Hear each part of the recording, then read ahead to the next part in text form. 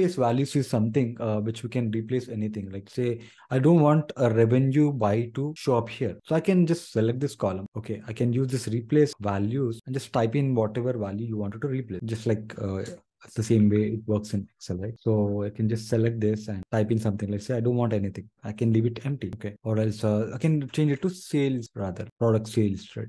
Something like that. Sales pipe, or maybe I would want it to. So I'm not going to the get data. Rather, I'm using new source, which is similar to the get data from the Power BI Power Query editor. And I'm going to pull this Excel file, which is on my desktop, right? I'm going to pull this financial sample. So already the financial sample has some issue with the data where I've added some division by zero scenario. Okay, so there would be an infinity scenario in one of the column, and just show you that. So as you can see, there are already a couple of errors showing up in the sales and COGS, right? So these are the errors that are showing up. So basically what I've done in my Excel file is I've just divided by zero. I just mentioned it as a number divided by zero, so that it is basically an infinity, right? So this is the error. So whenever you have errors in your data, it will highlight using this red color. Okay, as you can see, every other column is a green and a bit of gray, while here you got a red color. That shows you like how much percent. If you hover on that, it will tell you how much percentage is basically that error is. So of course there are very less errors. That's why it's saying less than 1%, right?